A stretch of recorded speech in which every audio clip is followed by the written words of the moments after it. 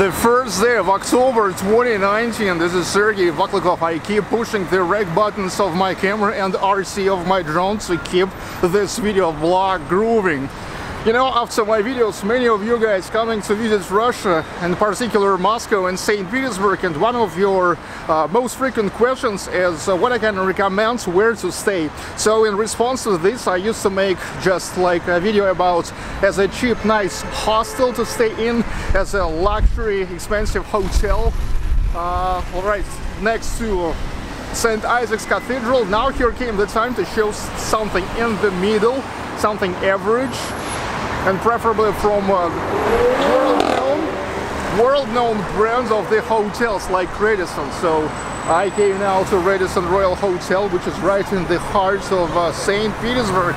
Radisson Royal Hotel, located on the main streets of the city of St. Petersburg, Nevsky Prospect, an intersection with Vladimirsky Prospect.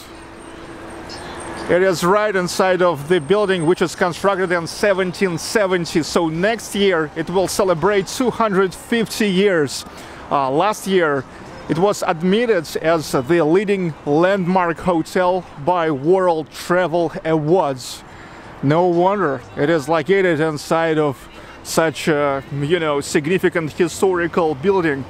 There was the time here lived Mikhail Glinka, one of the most significant Russian composers. He was one from Mighty Five, where also was Pyotr Ilyich Tchaikovsky. At first it was a private residential building where in one part lived the host with his family. All the rest he was giving out for rent to tenants, like it was partly a revenue house, so-called revenue house.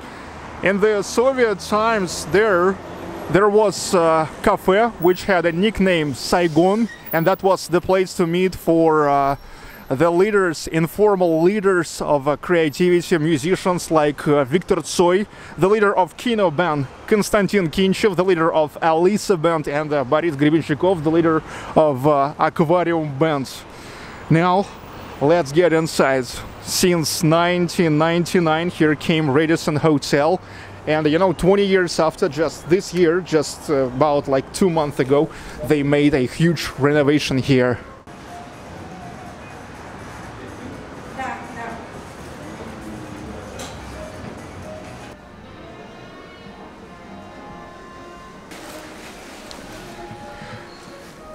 That's Lisa Vorobyova.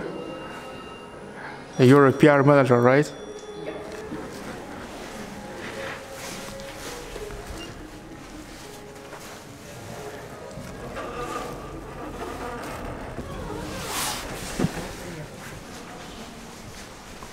Let's get inside of one of the rooms here. This is luxe, two-room luxe. Well, here inside actually, this is hotel, like a hotel.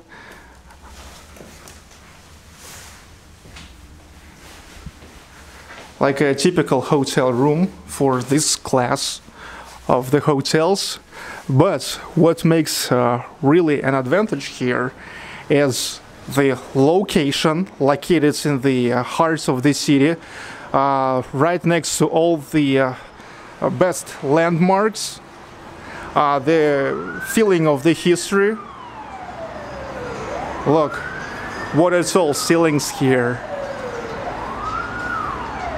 And the third thing, that if you will be lucky, you will have a nice view to Nevsky Prospect, like here. This is intersection of Vladimirsky Prospect, and there's Nevsky Prospect. There's already Fontanka River.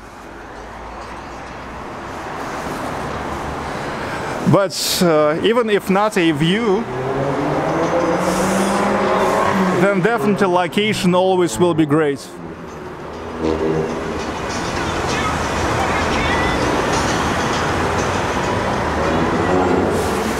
Location and the feeling of the history. Well, look, not only luxe rooms, but most of rooms here are looking or to Nevsky or to Vladimirsky Prospect.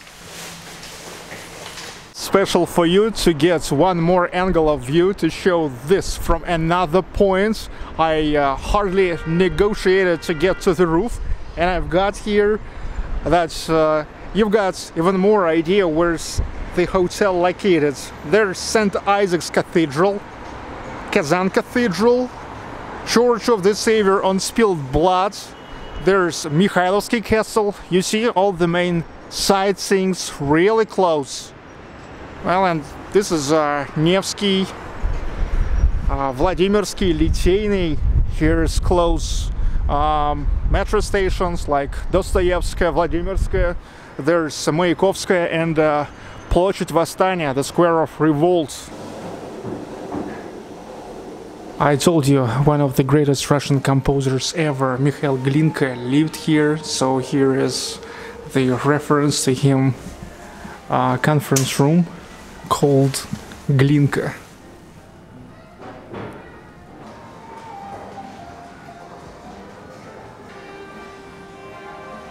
Lobby bar of Radisson Royal Hotel, exactly on a place of a former cafe with the nickname Saigon, place to meet for the stars of Leningrad rock, Viktor Tsoi, Kino bands, Kinchev, Boris Grebenshchikov. But before them, like yet 100 years ago, here was Glinka, and if more modern, Joseph Brodsky and other people.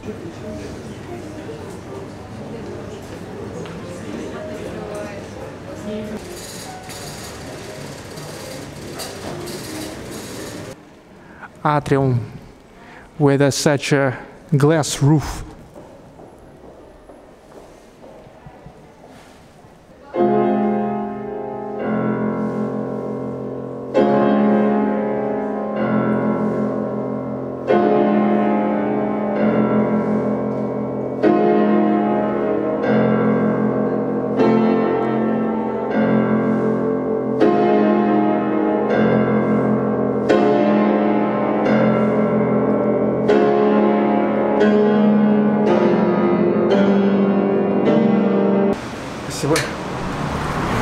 I hope you enjoyed this review for Radisson Royal Hotel in the heart of St. Petersburg. Just one more option for you, what to do if you will come here. Hope you enjoyed. You know, comment, like, subscribe. See you.